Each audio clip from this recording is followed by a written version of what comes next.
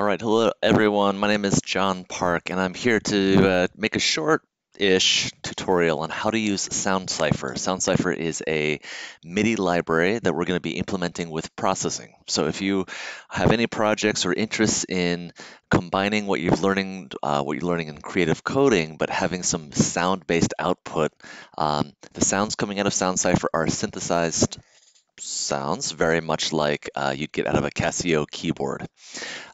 This library is not particularly useful for playing back recorded audio, such as MP3 files or things that you've recorded on a microphone. Instead, they're synthesized sounds that simulate instruments.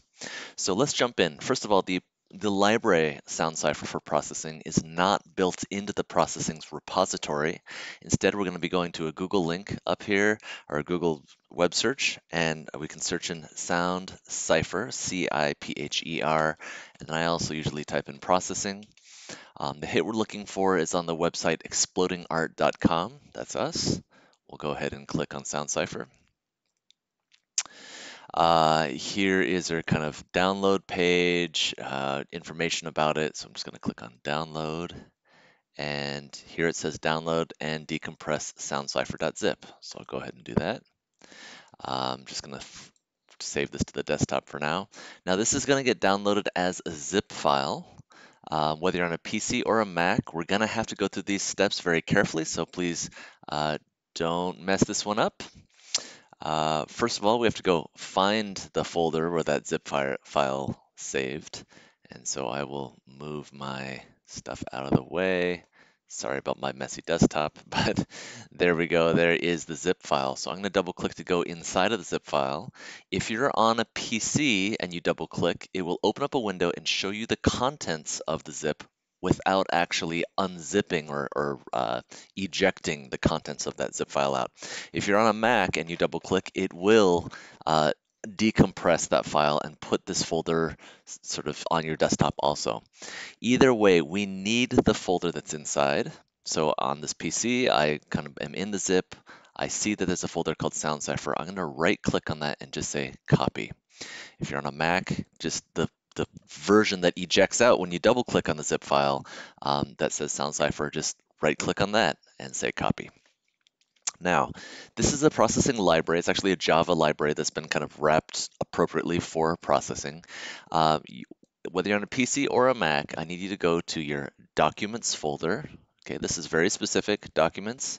You're going to go to your Processing folder. So there's Processing inside of Documents. And then inside of this, if you scroll around, you're probably going to find a folder that says Libraries. Okay. In the rare chance that you don't have that folder in there, but you do see Documents and Processing, you might need to create a new folder called Libraries. Notice the spelling, lowercase l, all lowercase, libraries, plural. I'm going to double click on there. Here are the processing libraries. I have installed some in the past for libraries that I've used, but yours might be empty if you're newer to processing. Here we're going to right click and just say paste. Okay, it will then send all that, all the appropriate files for the SoundCipher folder, and SoundCipher library are now inside of that processing libraries folder. All right, so those are the steps to get it installed. Now, if you have processing open right now, you need to fully quit out of processing, like all of the little windows, quit out of the entire program, and you need to kind of restart processing from scratch, from fresh, because when processing restarts, it's going to scan this folder and look for any additions for new libraries. Okay, so for this, I'm going to be using a fairly recent version of processing. This is processing 4.0 beta 4. That's fine. If the color of your processing looks different than mine, the interface, don't worry. That's just a theme that you can change now in processing 4. It's different colors. But all right, so here we have the initial beginning. Now, whenever you're using a third-party library, they often will install with some example files. And this is a really great way to learn. So I'm going to go up to File, go down to Examples, Okay, I'll click on examples. This window will pop up that has different examples. By the way, many of these just ship with processing: basics, topics, demos, and these three, sorry, basics, topics, and demos. There are folders and folders and folders of examples. So this is an amazing way to learn coding. But contributed libraries will have examples from these third-party libraries that you install yourself. So I'm going to click on the plus for contributed libraries. Now specifically, I had a bunch of these, but the one I'm looking for is SoundCipher. So there's SoundCipher there. And these are all, again, different ways to learn how SoundCipher works. So I'm going to start with one that's called Bing. This is a very simple one. I'll double click on Bing. Okay, now what's interesting about the Bing example is there's no void setup and no void draw, which means it's only going to run once, but it just has the absolute bare bones necessity to show you how to play a note. So if I hit the play key, let me turn my volume up a little bit. Okay, I hit the play key here. Okay, you probably heard that single piano sound. That's the default sound.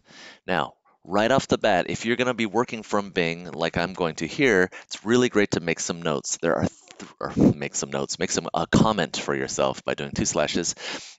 First of all, this is a single note that plays, play note. This is the pitch, this is the volume, this is the duration. So if I were to change that pitch from 60 to 30, this should be 1 octave lower. Okay, there's 30, here's 60. And then if you want to go an octave up, you just double the number, that'd be 120.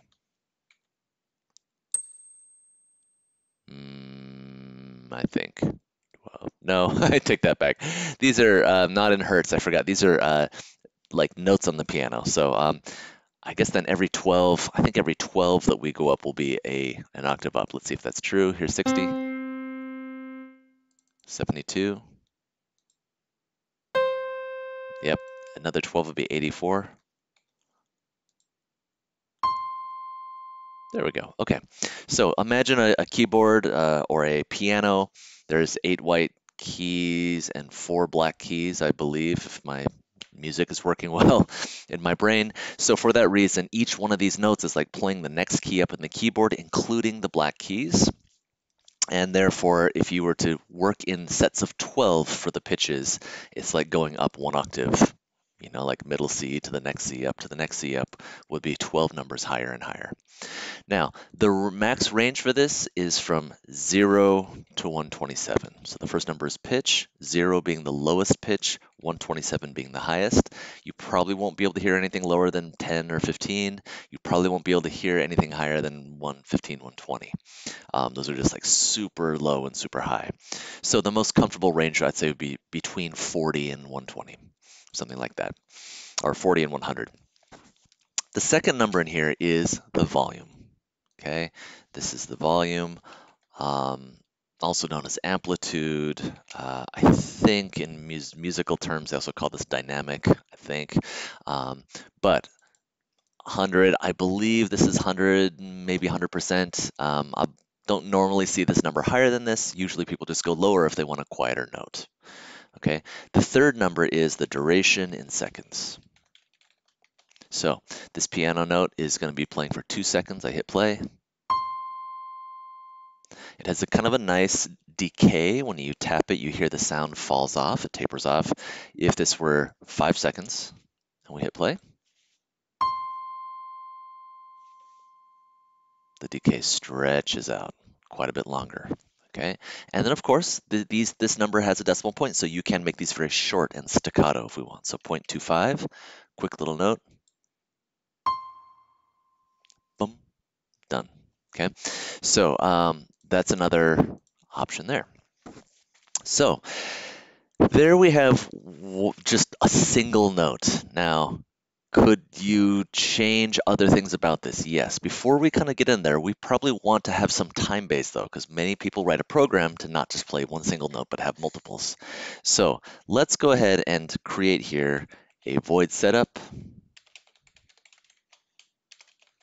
We'll put in the size, oops. We'll put in the size of a sketch, in this case 800 by 600. We'll close the curly bracket. Okay, and then after that, let's go ahead and do a void draw. Now these are components of almost every processing sketch. So if you've done a little bit of coding and processing, this part should look familiar. Now we need to not run this yet because there's some little problems we have to fix up, mostly surrounding just the format of our code. So this kind of play note thing needs to happen somewhere inside of a function. So I'm going to kind of grab all of this stuff. I'll select it all. Control X will cut it. And I'm just going to put that in void setup. Control V will paste it. So that's happy there. Now, this still might not go well because we do always need this import line. Okay, this is going to be important to always say we're going to be using SoundCipher's library. So that's always going to be a global import above void setup. But this thing that says SoundCipher SC, okay, because we're going to put this in a dynamic sketch, something that has a void setup and a void draw, after the SC, you can just put a semicolon here. I'm going to have you grab everything to the right of that semicolon, like this. We're going to cut that with Control X, and then in void setup, below size, we'll just say SC equals, and then Control V to paste. Okay, so whoops, only one equals. There we go. SC, and then equals new SoundCipher this.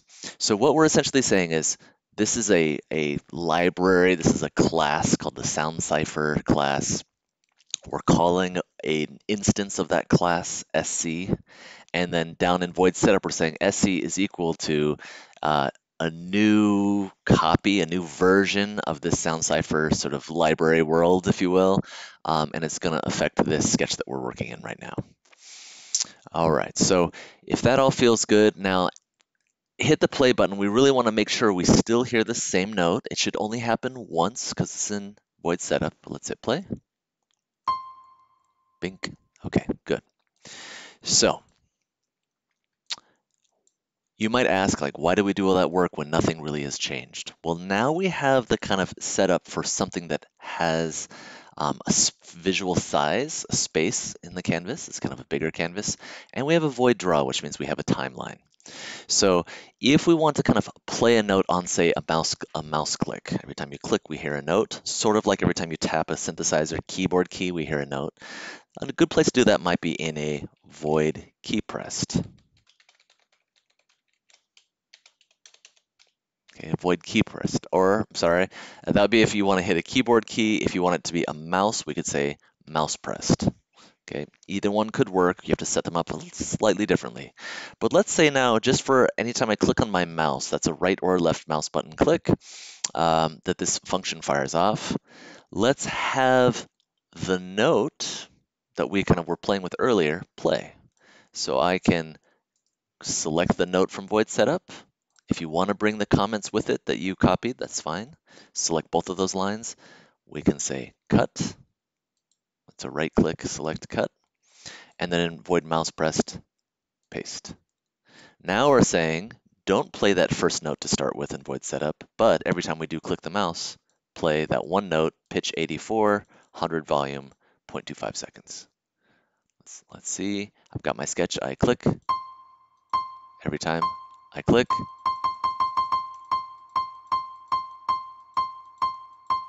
okay, good. So we've got different notes.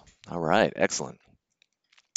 Now, let's have some scenario, right? If you wanted to have changes in pitches in the notes, very often on the keyboard, the left side of the keyboard is the lower notes, right side of the keyboard is the higher notes. So what if we want to do the same thing with our sketch, where if I click on the left side, these are low notes, and right side, these are high notes? Okay, we know that we have something, or you might know that we have something called mouse X in processing. Mouse X will give us the X position of our mouse anywhere between 0, the kind of starting point is the top left of your mouse. So 0 in mouse X is here, all the way over to the width of your sketch. However many pixels you've set this to be wide, I set mine to 800. So my mouse X would be more like 800 if it was over here. So if I wanted to kind of rescale my mouse's positions from here to here to the piano notes, which I mentioned before could go between 0 and 127, we can do that. Okay, so let's do this. We're going to add a new line in void mouse pressed. We're going to say, let's make a new integer, just a new whole number, and let's call this note. Is that safe to do? Yes. That looks fine. Int note, that means making a whole number. And I'm going to say equals. Now here what we're going to do is we're going to use a fancy little function called map. Map will kind of rescale one range of numbers for you and make it a different range. So when you use map like this, we want to say, what is the number we're going to be rescaling? And my answer is mouse capital X, because that's the thing that's going to be changing is as I move my mouse around. So put a comma there. The first two numbers after this are what is the smallest number mouse X can be, and what is the biggest number. So 0 is the smallest, comma. The width of the sketch is the largest. By the way, width here is always the same thing as the first number you put in size. Okay, so in my case, width is 800. I'm gonna not put 800 here though, in case later on I change the size of my sketch to be 1200 pixels, then this will then automatically update and become 1200, which is good. So this is the native range, minimum and maximum of mouse X. Now it says, okay, what is the new minimum and the new maximum that you want to squish or scale or remap your mouse X to?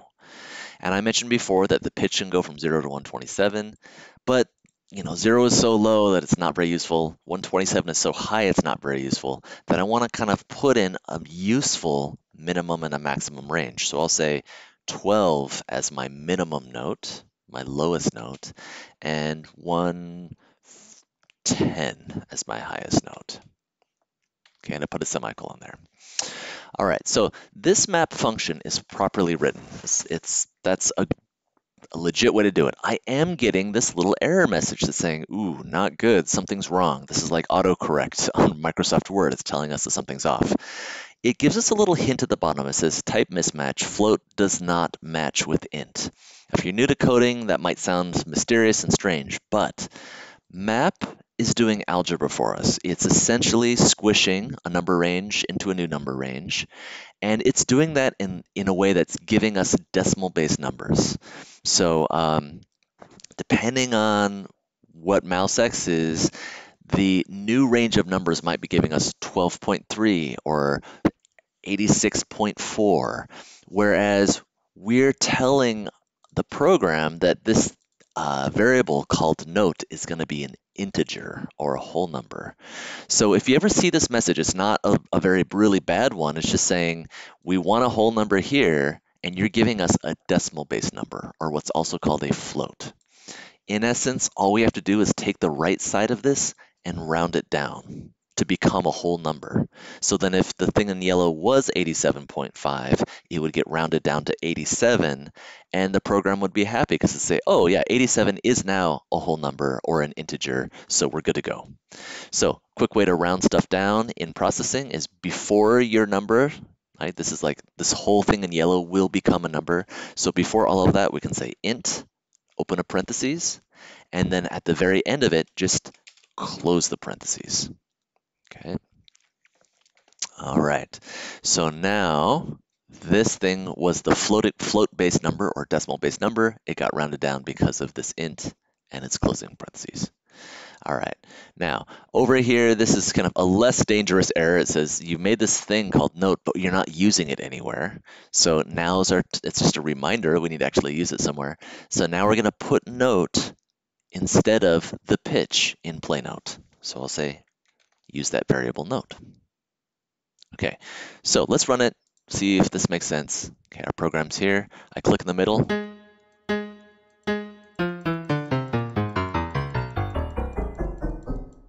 Okay, I go to the right.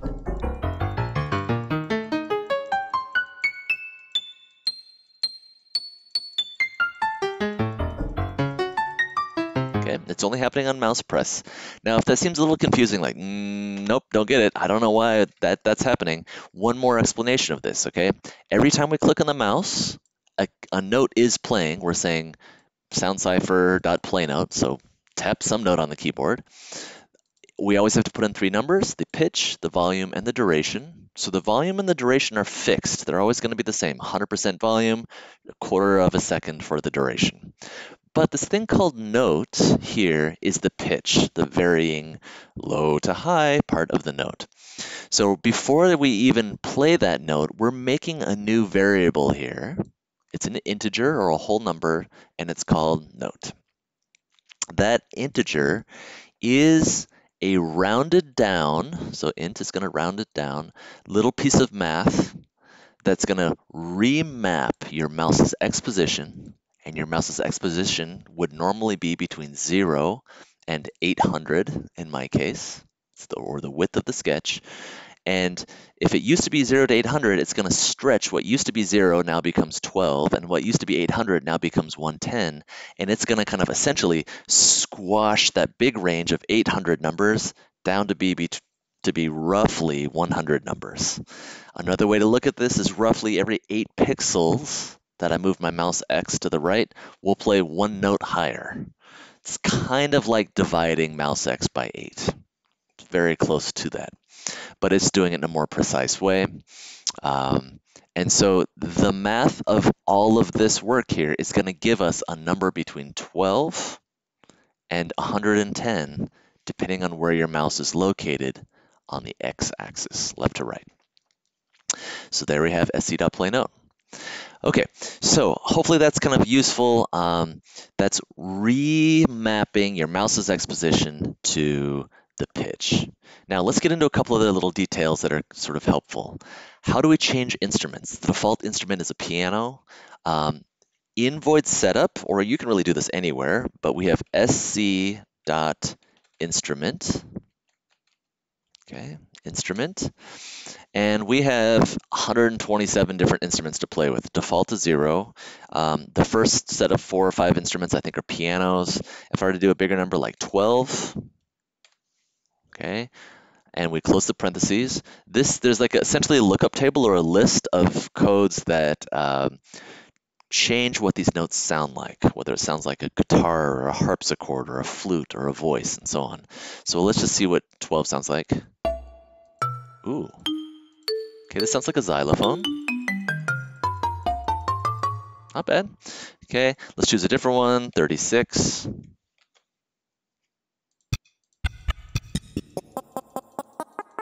Different sounds. Maybe it's your jam, I don't know. Let's do one more, 77. Okay, sounds like part of a Phil Collins song from the 80s. Okay, so a lot of these sounds are, again, synthesized, meaning they're kind of created from scratch through algorithms and through what are called oscillators. It's creating the approximation of a real instrument through math, essentially, which is neat. Okay, so you might ask, okay, yes, you can change instruments. How do I know what instrument is what? There are some Midi instrument tables. Let's see if we can find one that will probably be close to what we're kind of going for. So if I look up Midi instrument table, GM1 sound set, let's just see what these look like. This might track fairly well with your instruments. So for example, it says, pipes, strings. Theoretically, the strings are somewhere in the 40s. So let's see if I change my instrument to be like 44, if I hear something that sounds like a string instrument. And a lot of string instruments sound a little bit better if the duration is longer. So instead of my duration of my notes being 1/4 of the second, I'll do 1.5 seconds. And let's see if this works.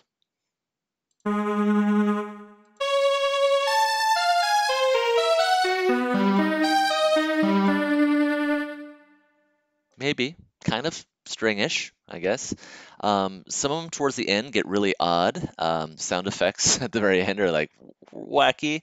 Let's try some percussion real quick. Let's say 117 in between 113 and 120. Let's do 117 as my instrument.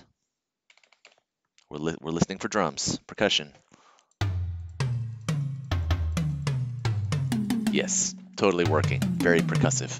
Okay, so this lookup table is not a bad kind of starting place if you're kind of seeking some specific instruments. So this is a starting point to get into single note plays that you're manually triggering. You might have different reasons or ways, or I don't know, maybe a data set that you're working with will trigger off like an if statement. If this certain thing happens, boom, play a note. Or if you are working with an Arduino and doing stuff, changing knobs or dials, you might say, hey, I'm going to send this signal here if I physically touch this dial, and we're going to change the pitch of those notes. You could also map anything to the volume or map it to the duration. Okay, so you're not stuck with only changing pitch. It's just one of the more dramatic things to change. Just so you know, under file examples, there are some other really useful ones to point out. Specifically, if I kind of go down, we've got, uh-oh, sneeze coming. No, we're good. We have something called play a chord. If you're interested in chords, this is how chords work. This specific chord, just like the other example, has no timeline, so you're gonna hit play and it'll play once. Let's go ahead and do this. Okay, piano chord. Check out what this is doing. This is saying we're gonna make an array of pitches. Remember, an array is gonna be a numbered list, and for every number here, it's a different pitch, so a different note on the keyboard. 60, 64, 67, and 71. We can also mention that there are 4 of these numbers, so this is like hitting down on the keyboard with 4 fingers. If I were to pull out one of these notes and then run this, it'll be just like hitting it with 3 fingers instead. Okay, of course, 2 would only be 2 notes. Oops, which should probably sound even worse. Okay, so that's just 2 notes. As you all know, if you're a pianist, some notes sound better than others. So if I were to kind of put in the wrong numbers here, it probably would sound kind of bad, like 62 and 63. This probably will sound yucky. Ooh, discordant, bad news. So these numbers really do matter. So this is how you make a chord, but when it says, instead of play note before, it's you saying play chord. And by using this array that's essentially a list of notes, it's saying play all 3 of those, or all 4 of those, or as many as you have in the list. So you could definitely implement sc.playChord into your code here if you wanted, right? Instead of sc.playNote, I could say sc.playChord. It's going to say play chord is expecting an array of notes instead of a single note. And so I probably would have to say float, open, close square bracket, and let's call this one pitches 2. It doesn't have to have that name, but I'll do that. And inside of these curly braces are going to be 1, 2, 3, 4, 5, as many different numeric notes as we want. Okay, so for now, just say, 34, 38, 52, and 58. Okay, so 4 different notes. And pitches, I'm going to put that word pitches into my play chord instead of note. Okay, so let's go ahead and run this. When I click, oh, they're all percussions. Let me change my instrument to 55. Maybe that's better. Wow. Oh my gosh. That sounds like a horror movie. I really like that. Not bad, guys. But still, it's not very musical. So let's go to 22, different instrument. Holy God. Okay, there we go. So not the best numbers, but there's 4 notes that are playing in a chord. If we want a piano, I think we can just go back to instrument 0. Okay, so those are always playing the same 4 notes.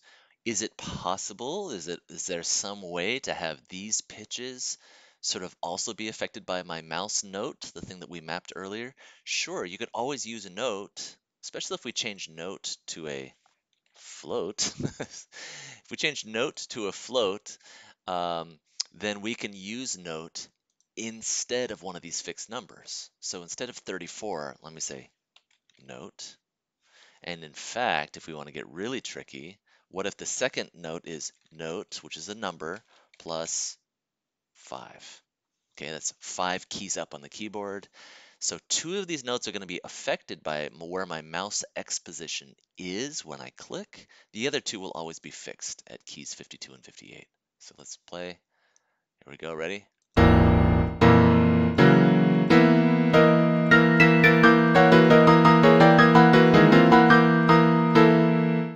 Okay, so that's how chords work. It really requires its own array. Good to know about. The one more really useful one I want to throw your way is we have something called play a phrase. Now, a phrase is like a list of multiple notes. This is very neat. This is going to play a sequence of notes. You know, imagine Mary had a little lamb, right? Each of those pitches have their own duration, and in this case, their own dynamics or volume. So this is going to be a one-time play of these notes at these volumes. Each of these are going to correspond. So the first note is going to have a volume of 80% and be half a second long. The second note will be 100% volume and 1 second long. So let's hit play. Okay, boom, boom, boom, boom. There we go. And if that exact same sketch, which I just blew up, let me bring it back. If that same sketch, if we were just to change just the pitches, you can probably guess we would hear different notes. So I'm going to break this fairly decent song and really make you all mad at me, but that's okay. You can handle it. Oh yeah, arbitrary, pretty terrible numbers here. Okay, so this will, I promise you, sound worse. Here are my pitches. Now, you do have to have the same length of these 3 arrays. Essentially, if this one has 8 numbers, 8 different values in there, then you have to have 8 values for dynamics or the volume and 8 values for the durations, or else it won't know what to do. We hit play. Wow, now that's a non-musician's phrase right there. So here they all are in pitches, dynamics, and durations. Can one of these be fixed instead of an array? Like, could all the volumes, or what they call dynamics, all be set to 75%? The answer is no. Play phrase wants them all to be an array of the same length. Okay, so we'll keep that in mind too. So hopefully this gets you going with SoundCipher and processing. Enjoy your synthesizing of music, and yeah, good luck coding. Thanks.